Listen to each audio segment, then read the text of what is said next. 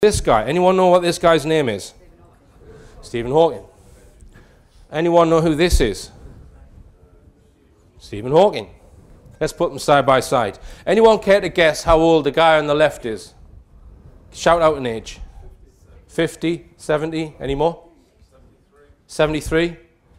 The guy on the right, give me an age. 60, 35. Let's put the ages in. This is Hawking, age 40 in 1982. This is Hawking in 2007, age 65. This is a recent image of Stephen Hawking and his teeth.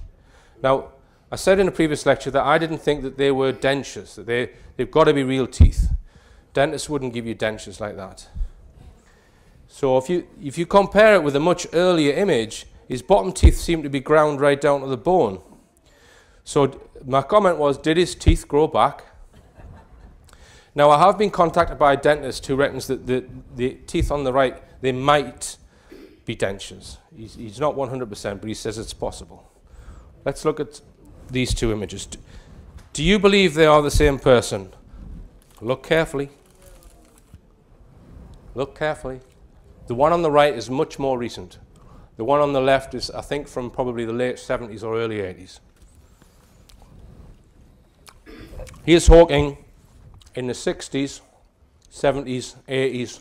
This is him now. Do you believe that is the same person? This comes from a paper by Miles Mathis entitled Stephen Hawking Died and Has Been Replaced. Now then, which I find persuasive. I've been downloading hundreds of images of Stephen Hawking trying to find further evidence about this. But for me, this is the most strongest evidence, what I'm about to read you.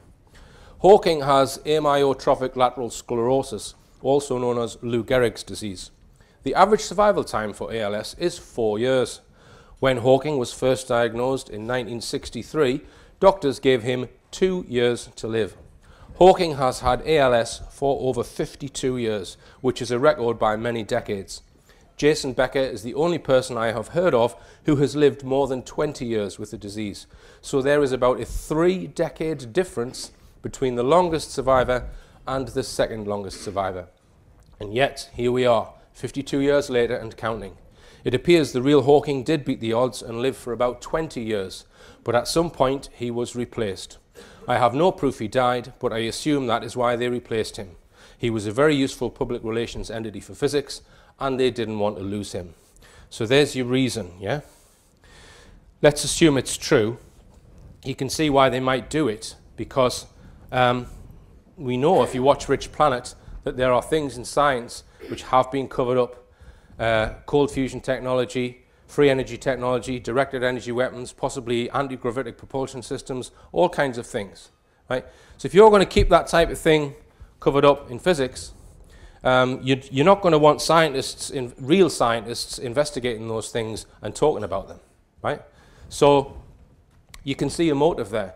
And this guy is treated like a god. No one can question Hawking. He's far too clever, isn't he? Stuff like this. Shit.